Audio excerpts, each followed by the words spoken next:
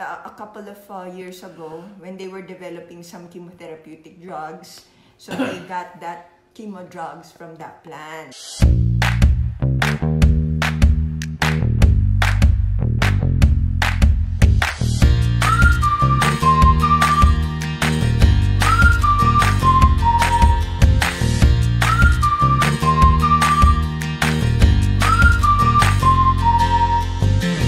You know, there's a research that says that if you have leukemia and lymphoma, your child might have had magnesium deficiency, chronic magnesium deficiency. Hindi nyo pinapakain ng green leafy vegetables yung mga anak nyo.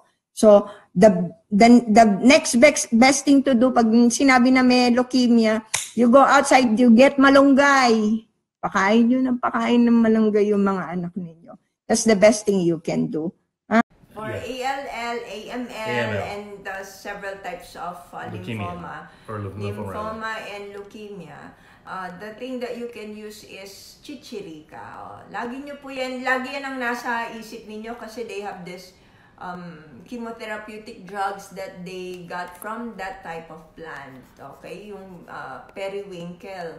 So they use it, vincristine and vinblastine, that's the chemo drug that they extracted from periwinkle. So it's very important to know. And we have that everywhere in field, diba? That's everywhere in field.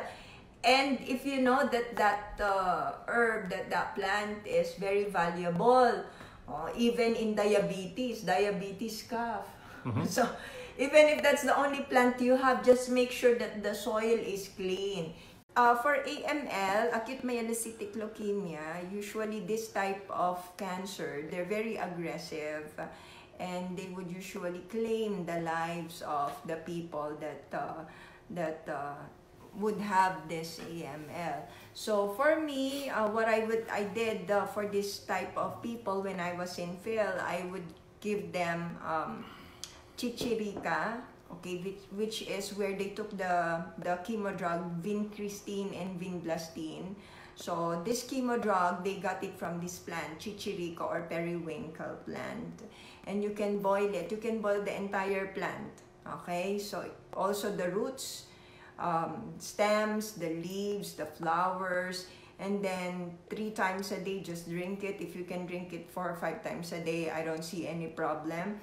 And then you have to drink magnesium. Magnesium is very important. Again, as I have tackled earlier, magnesium deficiency has been shown to be the cause of leukemia, lymphoma, and even some osteosarcoma. Leukemia, it's chichirika. Okay, you have to boil the entire plant. You can have the roots, the leaves, the flowers. Yeah. Then just boil it, then drink it. Because what chemotherapy drug came from chichirika? Vincristine and vinblastine. So that chemo drug came from that plant. So you can use that when AML. AML, nako. Sinong may AML?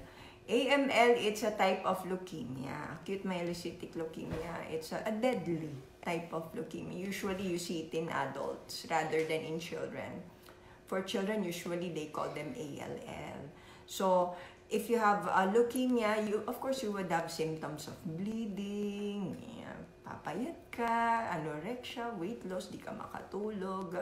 Again, like what I said, some types of leukemia are attributed to a deficiency in magnesium. So, always have magnesium with you. That's the best thing you can do. And a plant which is chichirika. So they call it periwinkle, vinca alkaloids, which a couple of years ago, when they were developing some chemotherapeutic drugs, so they got that chemo drugs from that plant, so vinca alkaloids. So just boil it and then drink it as many as you can. You can juice it as well. So depende na po yun sa inyo. The entire plant, you can use the entire plant. Also the roots. Huwag mo lang patayin. Kasi sayang naman, di ba? Lalo na mag-grow pa yan. So just, the plants, the stems and everything.